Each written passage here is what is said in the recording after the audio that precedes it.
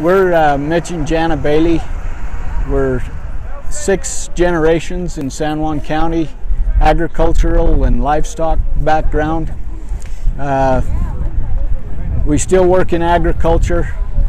We are against this monument for many reasons, but primarily we feel like special interest groups have gotten the ear of politicians of late, and we feel like that we shouldn't have to trade mining and hunting and camping and fishing and grazing and our livelihood and our recreational activities for backpacking and special interest groups. I've backpacked through a lot of this country.